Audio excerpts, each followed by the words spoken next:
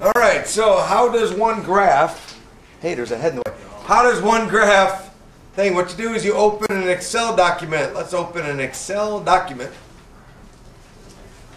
And you got yourself some cells. You're going to love this now. We want to make a data table where time is on the x-axis. So start with time and then distance. Spelled correctly. Okay?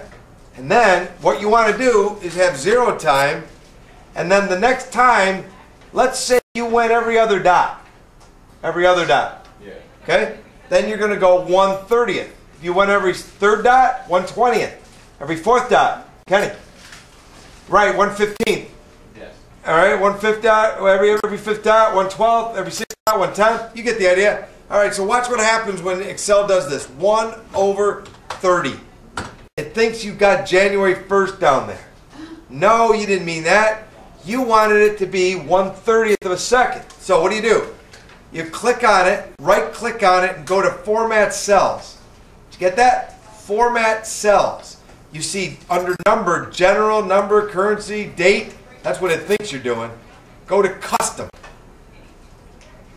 Right down to Custom. I'm so excited when I learned this.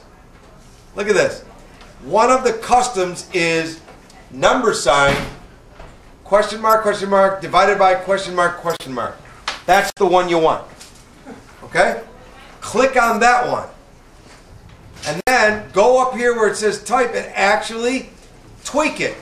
Highlight the denominator and say 30. Huh? And then hit OK.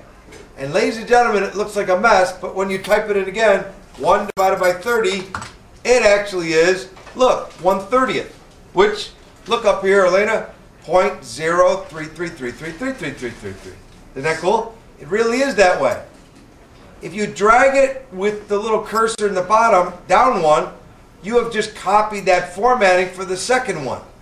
Change that to 2/30ths, and you got 1/30th, 2/30ths. See, 0.06666 repeating. Now, watch this.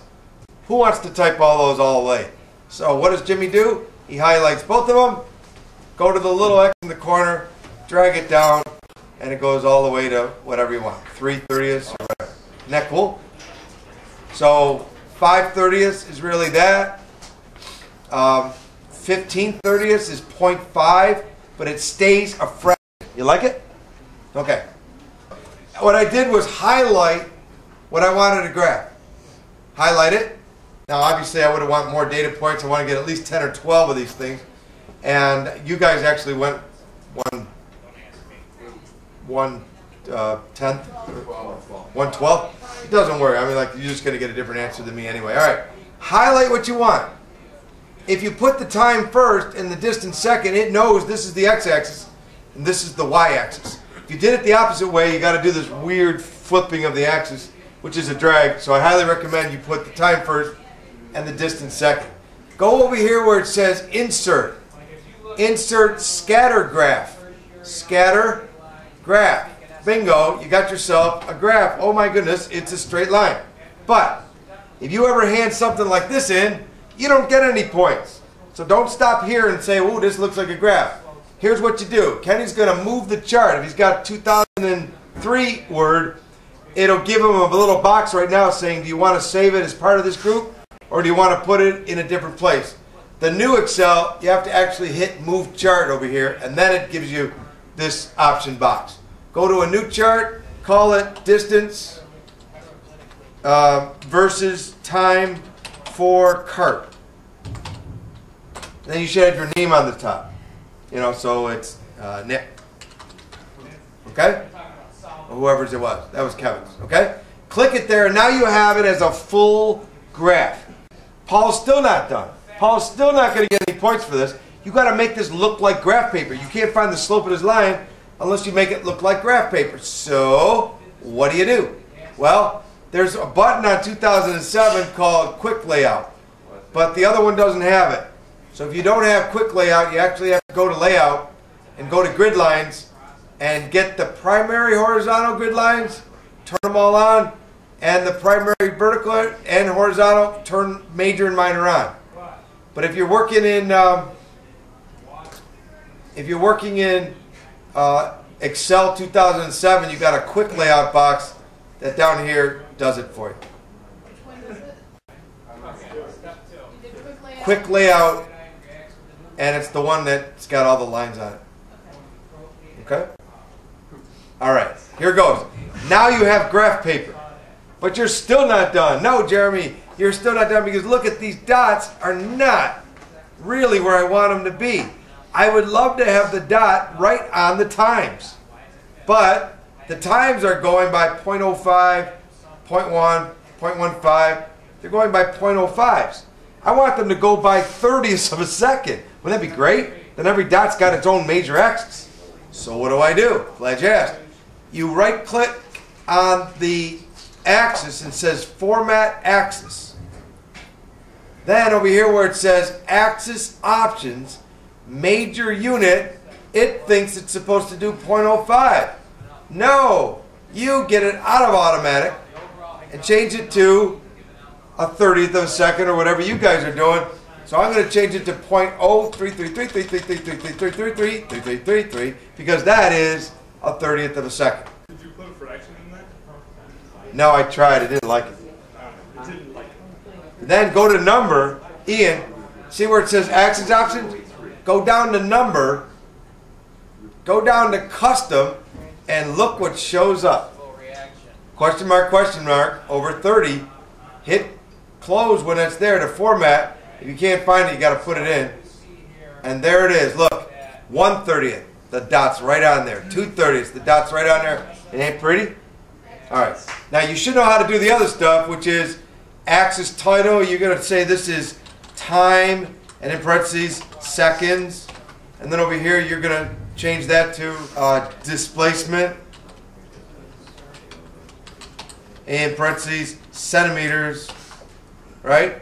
And you're going to put a title on the lab right up there. You're going to fix the title. I don't know why I can't get there, but you probably could. And you're going to fix and make a title for the lab where it has it really nice. Okay? Nice? Now, here comes the stuff.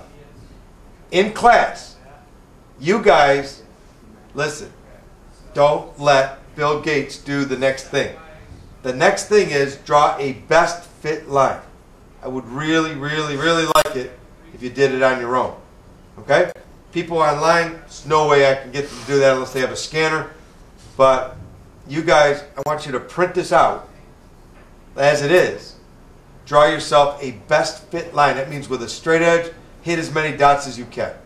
Okay? If it's supposed to be a parabola, then you draw your best fit parabola and you try to kind of get the general sense. They actually sell pieces of plastic called French curves to try to get you to help you draw a parabola kind of good. But for a straight line, you get yourself a straight edge, hit as many dots as you can. Why do we do that? Well, Dustin knows that a graph and a best fit line is actually an average that's better than an average. Because if there was one dot that was wrong, Bill Gates would try to get to that dot. You guys would know just to ignore that dot and draw a best fit line and totally ignore that bad data and just blame it on, you know, Ian's group or something. All right? So draw your own best fit line. Listen, draw your own best fit line and then find your own slope of the line. And that's what we're going to do right there, right now, I think. I'm going to try that on the board. Okay? Now, while I got the tape on, let me show you something. This is like your best parent line. Ready? Do as I say, which is print this out, draw your own best fit line, find the slope of your line the way I'm just going to show you in class. Don't do as I'm about to do. Don't do what I do. Ready? Here goes. Here's what I'm going to do.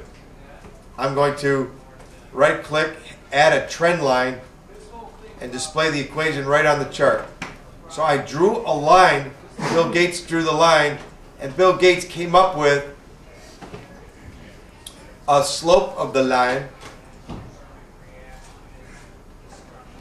and the slope of the line is 182 centimeters per second. The y-intercept is negative 0.6, so it's pretty damn close to hitting the 0, 0 mark. And the r squared tells you that if 1 was a perfect every single dot lined up, this is 0.999. So the closer you get to 1 on that R² thing, the better the line, the dots all made it linear. It really was a linear graph. Okay? Your graph probably won't be that good, but, well, Kevin's was. It was pretty close. But the parabola and the next line after that, you do it on your own. It's much better that way. Okay? So do you like that? You like that 1/30th stuff going on? Okay? Maybe I could put this online in case you need to see that again.